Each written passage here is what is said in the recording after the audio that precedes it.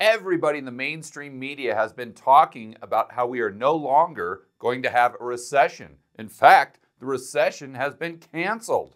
So far, there's no evidence of a recession. We don't expect recessions, particularly in the US or really elsewhere. But the data would suggest they are completely wrong. In fact, I think we will go into a recession very soon, and it's not going to be a soft landing. It's going to be a hard landing, potentially even a financial crisis. So I know a lot of you are asking yourself, okay, George, well, when do you think we will go into this recession? Well, let me be very precise. I think there's a 95.3% chance that we go into a recession by October 1st. How's that for being specific? You're not going to see that on any other YouTube channel, but I'm going to tell you how I'm coming to that conclusion in 3 simple, fast steps. Step number 1, let's go over how the U.S. economy actually works.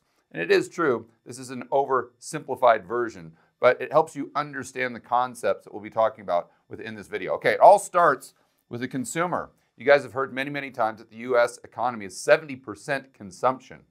So on the left, we have some of the stores or the consumer shops. We'll call it Home Depot, Target, Walmart. And on the right, we've got some services, bar, cafe, lawyer, accountant. You guys get the idea. But we also have the banking system. The banking system is extending credit to the consumer, and we have asset prices, as you know, very important to the U.S. economy, along with government spending. More on that in just a moment. But we also have to realize that we don't produce much stuff in the United States. So all the stuff the consumer is buying at Home Depot, Target, Walmart, coming from places like China, where they are sending us the stuff they produce, and we are sending them dollars. So let's assume for a moment that this current system is in a state of equilibrium, where the consumer is pretty much living paycheck to paycheck, which 61% of them are. More on that in step number 2. But they're basically getting paid from their employers, which are the places which they shop. So that's why I've got dollars going to Walmart, Target, Home Depot from the consumer, but then dollars going right back to the consumer because these are employers. Same things with the bars, cafes, and the lawyer, the services side of the economy. Okay, well, if this is in an equilibrium, they're basically living paycheck to paycheck. What happens if you take away one of these sources of income to the consumer? And let's just use an example, something like stimulus checks. And most of you will say, George, that's old news. Stimulus, that was like so 2021. Right, but what you're not thinking about is the expense side of the P&L. So you're just looking at the revenue. But what you have to remember is that there are a lot of expenses, such as student loans, that the consumer hasn't had to pay in 3 years. So effectively, that is like getting more and more free money from the government. And we see this in all these metrics, such as excess savings, when you compare how much savings the consumer has today versus what they had in 2019. So let's just go through a thought experiment where the amount of money going to the consumer decreases from your drunk, insolvent Uncle Sam. So if we have those dollars, poof, go away, well, what does that do to the entire system? All right, well, that means the consumer is going to have less money that they're going to be spending at the bar, cafe, lawyer. So we've got to delete that dollar. Well, that means that the bar, cafe, lawyer employs fewer people. So we've got to delete that dollar. Well, if they're employing fewer people, then that means the bank is going to have a harder time lending. There's less credit-worthy borrowers. So now all of a sudden, we delete that source of wealth, let's say. And because the consumer has a house, the equity of the house goes up. They sell it to another consumer, which represents more purchasing power. That's why we've got a dollar going down into this house and then right back to the consumer in aggregate total when they buy or when they sell. But if they're not getting that credit from the banks because the economy is starting to wobble, and it all started, remember, with not as much money coming in from the government, then There's not as much money going into the houses. There's not as much money going into the back pocket of the people that sell. Well, if that's the case, then the consumer's really going to be squeezed, and they're not going to have the money to spend at Home Depot, Target, Walmart. Therefore, these entities will have to lay off more of their workers, which are the consumers themselves. So this last dollar in the system goes away. And you can see this actually playing out in other statistics when you scratch beneath the surface, such as the youth unemployment rate in China skyrocketing up to 21%. So high, in fact, that they came out and said that they're no longer going to report the data. Why is it that their youth unemployment rate is so high? Because the manufacturing sector in their economy is crashing. Why? Is it because they don't want to produce as much stuff? They don't have the capacity? They don't have the workers? Absolutely not. It's because they don't have the demand coming in from places like the United States. So less stuff and therefore less dollars going into the global economy as well, which creates a feedback loop that goes right back to the United States and also impacts the US consumer. Whoa, time out. I know most of you are saying to yourself, okay, George, I get most of what you're saying, but that last bit where, I don't know, there's not many dollars going to China and somehow that impacts the United States and the US consumer, how do you figure? Okay, well, we've got to remember that the banking system in the United States is very important to the consumer. They need that constant source of credit.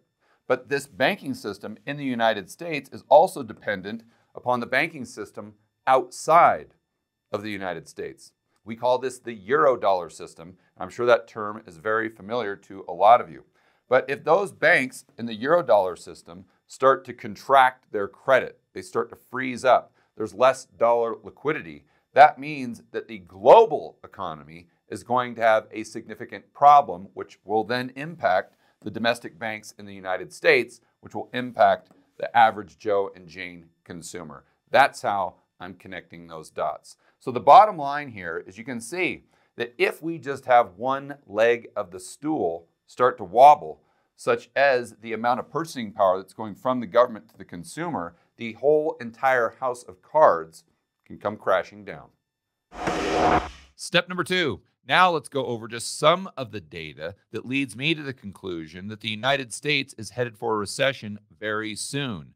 In fact, maybe October 1st. And this recession is going to be severe. It's not going to be a soft landing. It's going to be a hard landing, if not something even worse. First and foremost, let's go right over to CNBC. And they say 61% of Americans are living paycheck to paycheck, even though inflation is cooling down. So to help you get your head around this, let's go over and break these numbers down by specific income group. So they say low-income workers have been hit the hardest by the price spikes, as you'd expect, particularly with food and other staples, since those expenses account for a bigger share of the budget. Roughly 3/4 of consumers earning less than $50,000 and 65% of those earning between 50 and 100,000 were living paycheck to paycheck. And this is as of June. I would argue that it's most likely a lot worse now. And this is based on Lending Club. But now's the point where I hope you're sitting down. And like I say on these videos all the time, it is officially stiff drink time, because it's easy to understand how the poor and middle class is getting squeezed by the inflation, how their purchasing power is going down, they're living paycheck to paycheck. But it's not just the poor and middle class. This report goes on to say that of those making $100,000 or more, 45% of them say that they also are living paycheck to paycheck. So the point is, it's not just the poor and middle class that are struggling right now. Even the top income brackets are seeing their purchasing power evaporate as a result of what's happening in the economy.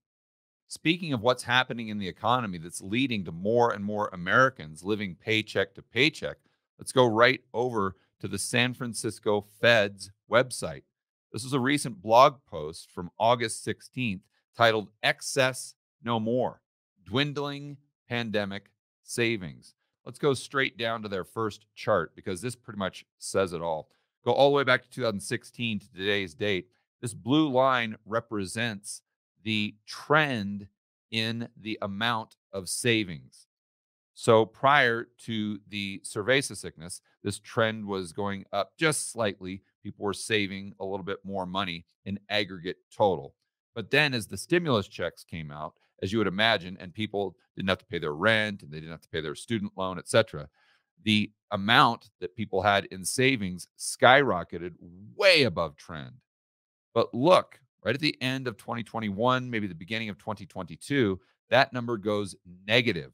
And since then, Americans in aggregate total are saving a lot less than they were prior to 2020. So, why are they burning through their savings and why are more and more Americans living paycheck to paycheck? Well, we talked about this briefly a couple minutes ago, but here's a chart that gives you a visual of what we were referring to. And this is real average hourly wages. So everyone is saying on CNBC, Bloomberg, the mainstream financial media, all these talking heads that we're not going to have a recession because the consumer is resilient. Look at all the nominal wage gains that they have had since 2020. The unemployment rate is low, and therefore employers have to pay people more and more and more to get them to work. And this is good for the consumer. Well, it's not that good when you consider the rate of inflation. It's not just the nominal wage gains, it's the overall purchasing power that matters. Look at this chart, and you can see starting in, let's call it March of 2021, the real average hourly earnings, when you adjust for inflation, goes steeply negative. We're talking about negative 3.4%. And it remained negative all the way to March of 2023. And that's just because this is where the chart ends.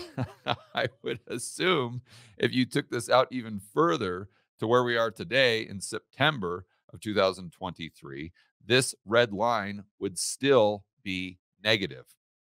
Okay, let's go to another chart here. And we'll go back to 2008. And you see that in 2009, we had some significant real wage gains. Why? Because we actually had deflation. You guys remember back to 2009, it was either Q1 or Q2 where prices actually went down, not disinflation, but outright deflation.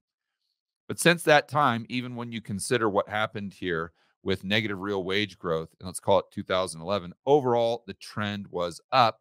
And then, as you can imagine, it really spiked in 2020, very consistent with the first two charts. And look at what has happened since then. We'll call it March of 2021. I mean, we haven't seen anything like this as far as the reduction of purchasing power going back at least 15 plus years. We're seeing negative real wage growth in places like Australia, but also in Japan, in Europe, and to an extreme here in the United States. Oh, but wait, there is more. Remember, I talked about October 1st as being a specific date that you should be paying attention to. Why? Because this is when millions of Americans have to start paying their student loan once again. So, at the beginning of this video, we talked about how the stimulus payments were really impacting the revenue side of their profit and loss, if you want to look at the individuals having a P&L. But we also have to consider the expense side. A lot of them did not have to pay rent. Now they're probably having to pay rent now, but they still don't have to pay their student loan. So as of September, that interest is starting to accrue again. And starting October 1st, they have to start making payments. So let's dive into the numbers and see how many Americans this actually impacts. According to Forbes magazine, roughly 43 million Americans have student loans. Okay, well, let's see how that breaks down. In fact, I'm going to ask you, the viewer, a quick question. How many of those Americans, those 43 million Americans, do you think are making their payments right now? 10 million? Maybe 15 million? Try 500,000. You heard right. Out of the 43 million Americans that have student loan debt, only 500,000 400,000 are making their payments right now. So think about that. What is going to happen October 1st? Well, if we do the back of the napkin math, you can see that this breaks down by 6.4 million of them are actually in school. Okay, fine. So they're not going to have to make those payments. Then you've got 1.6 in a grace period. You've got the 0.5 million or 500,000 that actually are making their payments. You got 3.1 million deferment, 24 million in forbearance, and 5.1 just in flat out default. So if you exclude the 6.4 million that are actually in school, and if you include the 1.6 million, the 3.1 million, the 24 million, and then we'll just exclude the people in default, now you're looking at roughly, we'll call it 27, we'll call it 30 million people approximately will have to start making their payments October 1st. So then the question becomes, okay, well, how much will they have to pay? Well, the average borrower, the average monthly payment is $400. So think about that. It's 61% of Americans and 45% of Americans making over $100,000 are living paycheck to paycheck. How on earth are they going to afford an extra $400 a month? The answer is they're not going to be able to afford to make those payments, or they're going to have to take spending away from some other place. And that goes right back to what we were talking about in step number 1 when we were going over the overall United States economy, and that being centered around the consumer. If the consumer has less and less purchasing power, that means less money going to the businesses that are going to have to start laying off more and more people, increasing the unemployment rate, which means the consumer has less purchasing power.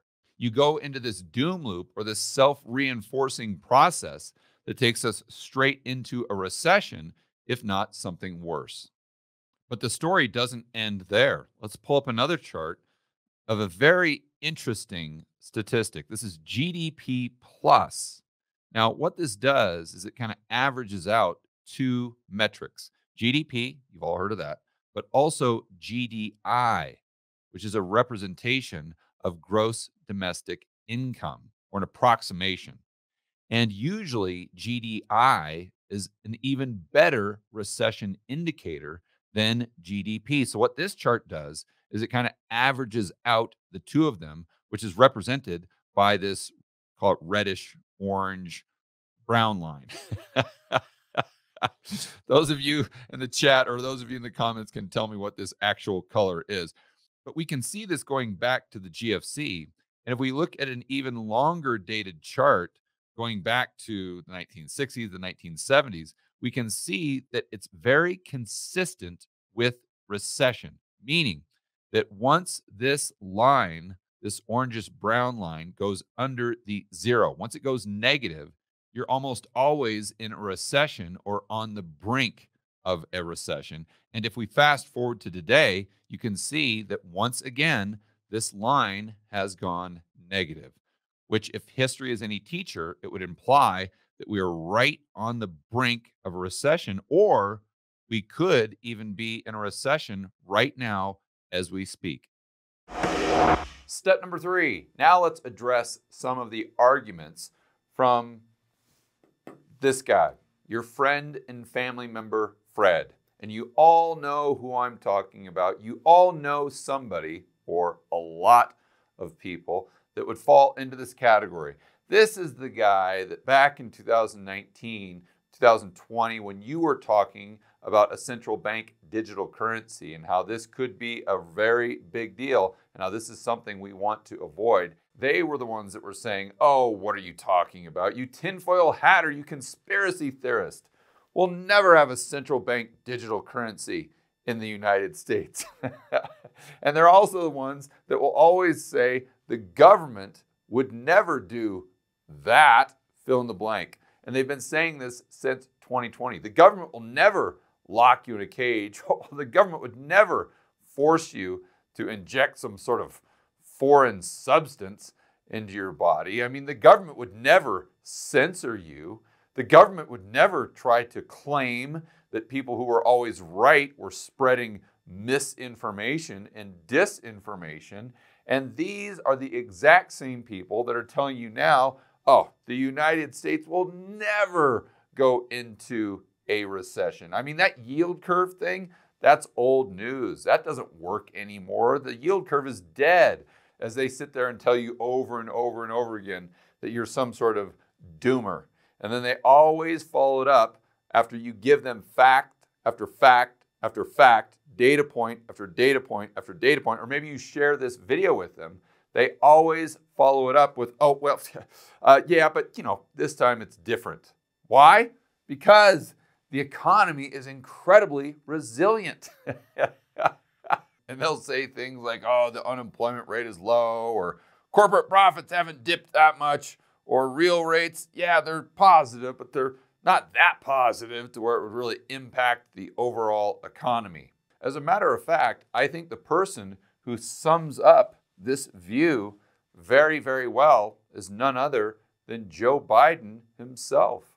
Editor, let's go to a recent quote from our president.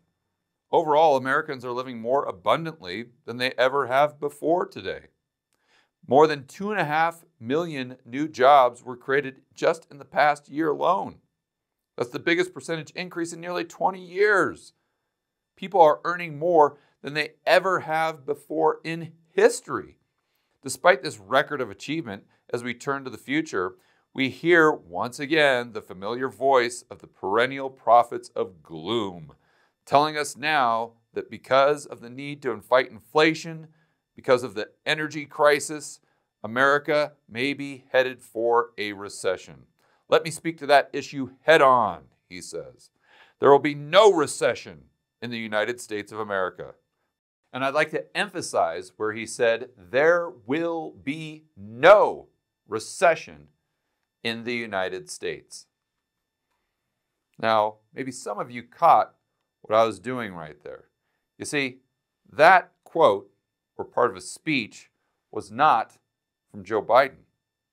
That was from President Richard Nixon when he was addressing the country in January of 1974. And I would like to point out that the United States officially went into a recession in November of 1973.